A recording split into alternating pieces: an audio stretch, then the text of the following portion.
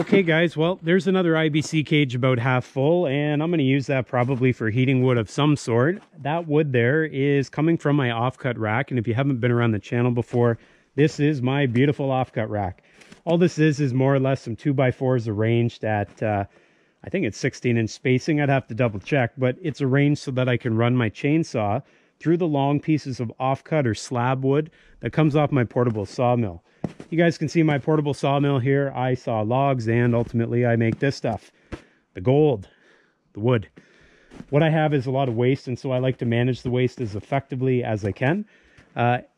Maybe not effectively, efficiently as I can, and so I try not to handle it too much, and so that's why I pile it into an IBC cage.